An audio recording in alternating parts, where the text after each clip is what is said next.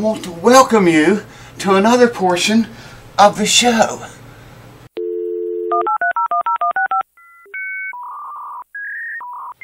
Alright, welcome back, folks. Thank you again for coming back. I always appreciate that. I've been checking this guitar here, the one I unboxed, the Hummingbird, and put a, whatever these are called, what are they called, man, to read humidity. I can't think. I never can think when that thing runs. Put one inside the guitar, covered the hole with a plastic lid. I just want to look down in there now and see get an idea of the humidity inside the box of this guitar. Actually, a pretty good idea I'll get of the humidity content of the wood. It looks like it's 69%. Wow. In the house here, where we are right now, it's 76% indoor humidity. 76% in this room. Inside this body, it's 69%. If you put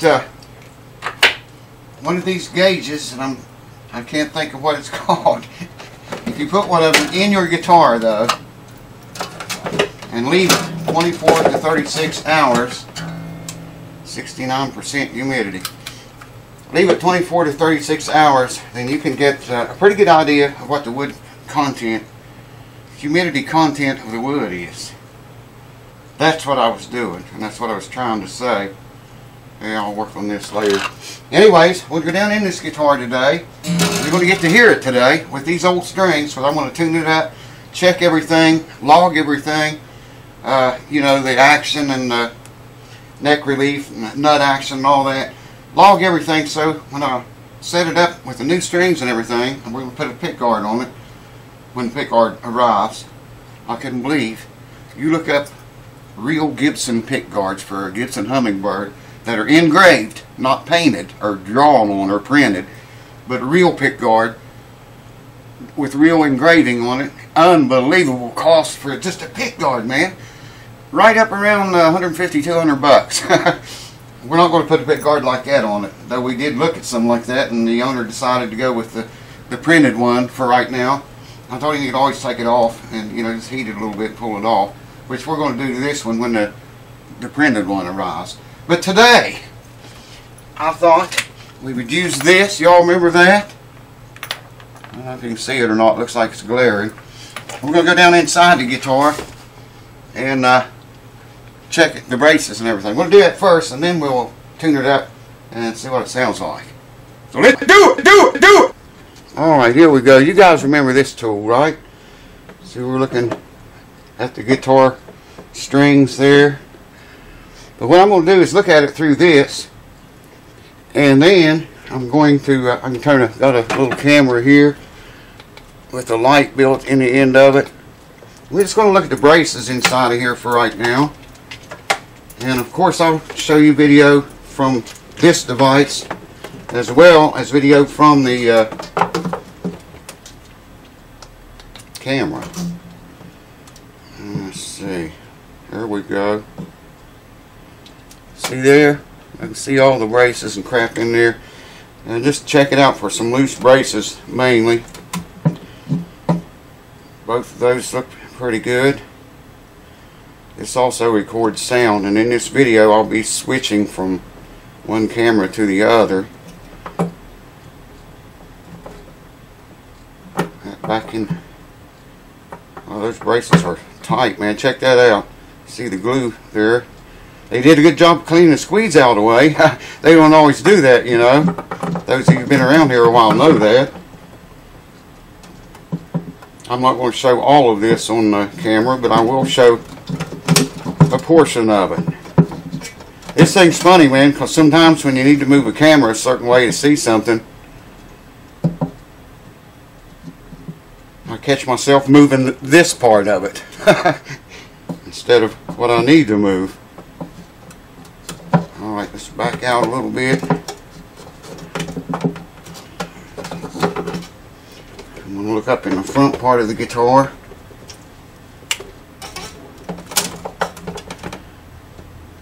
Wow, that's a good job.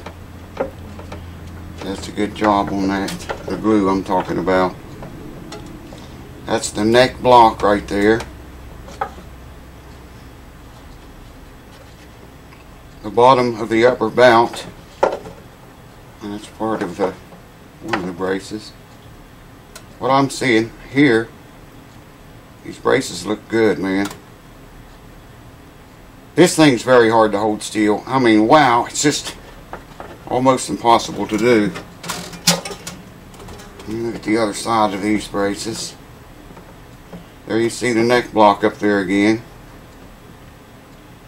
And that looks good. If I can get it to go up to the top now, not a lot of trouble.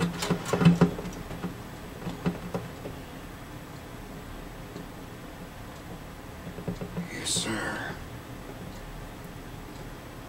Alright. I hope this thing's recording. I think it is. Hold on. Of course, I'm going to do it the old-fashioned way too, with a mirror and a light. I forgot how to turn it on. There we go. Just got a little light built in the end of it. Well, I got these strings tied back.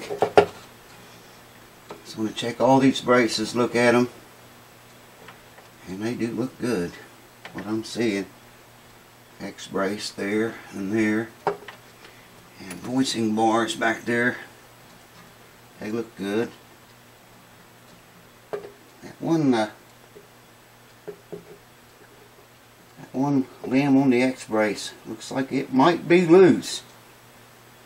Wow. I don't know if I can show you guys that or not.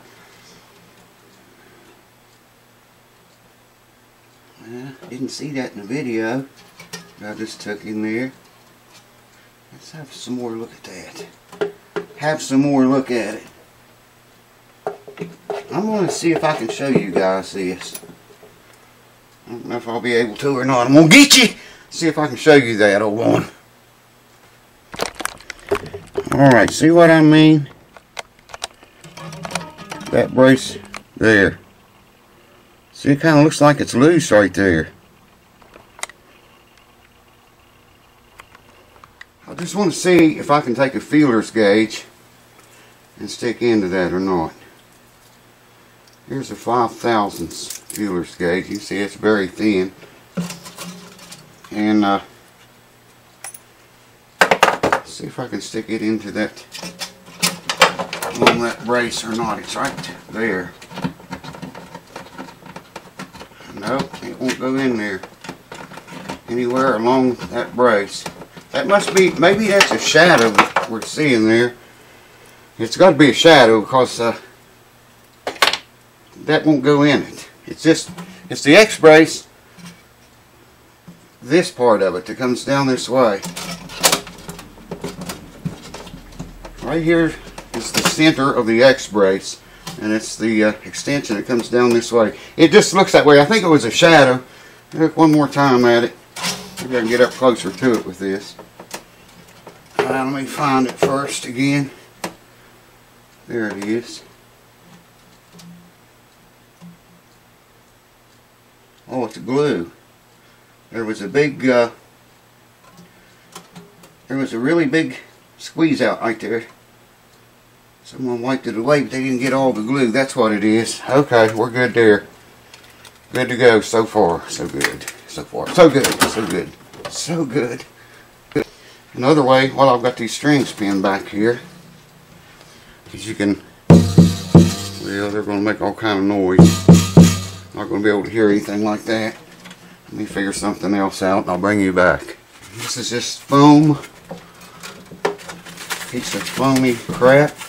I don't know if I can get it under there or not. Yeah, there we go. That's good enough. That'll keep the strings from making any racket.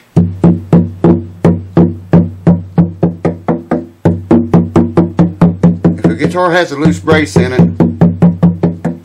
you're going to hear it doing this. Take a fleshy part of your finger and go all over the back and the top. I've got 100 videos showing how to do this. Put something between the strings, you know, so they can't make any noise. You can see what I did there.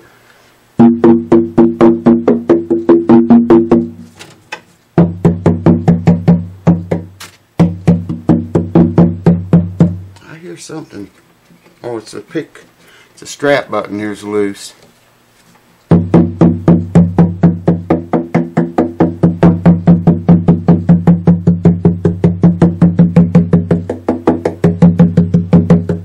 I'm not hearing any loose braces. Don't hear them and didn't see them. This is very good. Alright, guitar is in tune and up to pitch now. And I just want to get everything together here and read the nut action.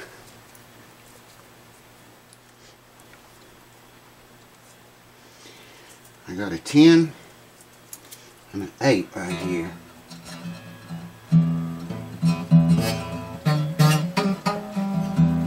That top string, first low E, is more than 18. That is 18. That is. It just barely is going under there. Man, that's 18 perfect.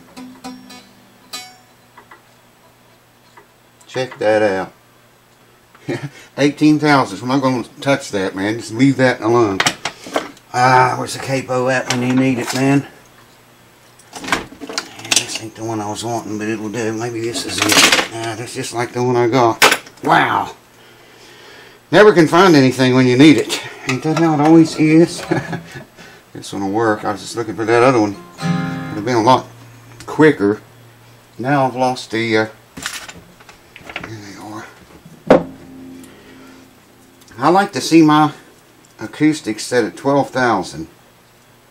There's a 12. Now we know this has got a ski jump back here, so I'm going to come down here about the 17th fret or so, because we know if I note back here, we're going to have all kind of, see, yeah, because of that ski lift. So come down about the 17th fret, and I got to get down here where I can see it. I can't see it. Sometimes I forget everything when I turn that camera on. I was saying, because we know there's a ski jump back here, okay, so I'm not going to note back here. I'm going to note about the 15th fret or so. I have 12 thousandths here. That's exactly what it is. Some of them, that might be a little bit less than 12. But that's okay. Yeah, it's a little bit less than 12. It's lifting the string. This is a tiny bit, not very bad, but I can see it doing it. Well, y'all probably think I'm nuts, man, with shorts on and a big sweatshirt. But I promise you, there's nothing wrong with the arms, man. It's just sunburned to death, that's all. Eczema is not here anymore. Alright, let's check. String action. If I can find that. Man, I really got my shit together tonight, don't I? Wow. Yeah, I'll find it here in a few days. The high E string at the 12th fret is 464, so you couldn't get that any better than that, I don't think. And 5/64. That's perfect, man. The low E at the 12th fret, 5/64, and 4/64 down here. So he wants me to make a tusk saddle for this, and what I'll do is just make it this exactly same height that is, because that's a good. I could maybe get it a little bit lower than that. We'll see. So I'm going to do a sound comparison with this guitar. Not on this video, but I'm just going to make a video of me playing it with these strings and this setup. And that's the way it is right now. And then I'll make a video in the end after I do all the work to it. What are we going to do? We're going to put a tusk saddle in it. Make a tusk saddle out of a blank. And I'm going to intonate it. And eventually, when the pick guard comes in, we're going to change this pick guard out. And that's all I can think of. Set it up. Do a setup on it. Get the action. He wants as low as I can get it without any buzzing. This thing sounds pretty sweet, man. I'll let you hear just a wee little bit of it here before we go.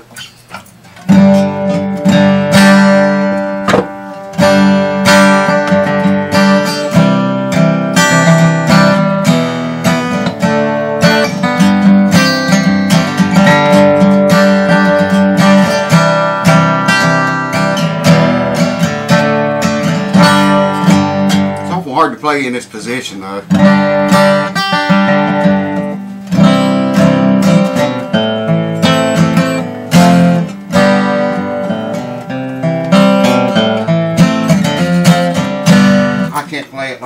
but give you a little bit of an idea of what it sounds like.